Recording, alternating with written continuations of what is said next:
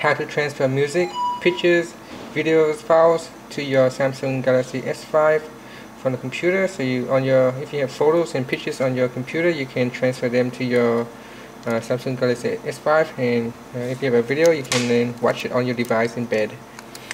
First, what you need to do is using the USB cable, connect the phone. So open up the back here, the port. Just open it and then plug in the USB cable to the phone. Then what you do is you go to your computer.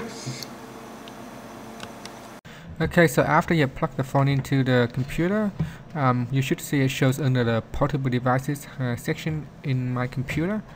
So it shows your phone name here. Now what you need to do is go to the place where you have your music, pictures and media file. So in my example, I'm going to open up my C drive, go down to temp, and I'm going to select all the files, and I'm just going to copy it. You can also do drag and drop if you wanted to. So go down here, so expand your device name and expand the phone, then choose a place where you want to drop the files. So on the phone here, if you look at it, you can see there is a pictures folder for pictures, movies folder for movies, and a music folder for music. So basically you can also drop it in the download folder if you wanted to.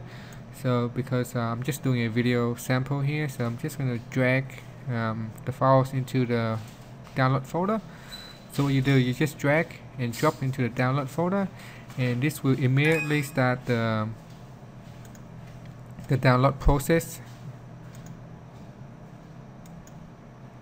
So we'll download all the selected files down to your phone.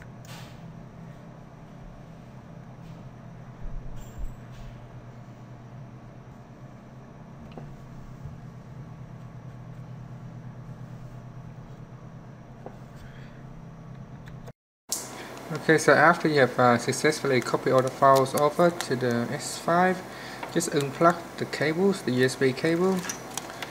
Now we just go on the phone.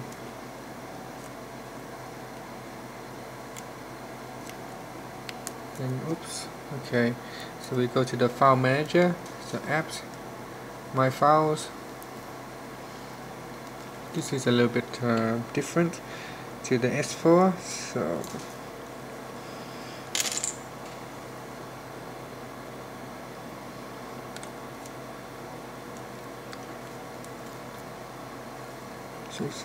device storage, and then I go into download, and you can see I have successfully transferred all my file down here.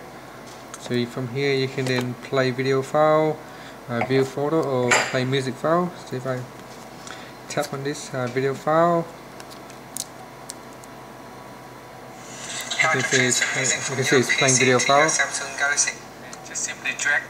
So that's it. Thanks for watching this video. Please subscribe to my channel for more video tutorials.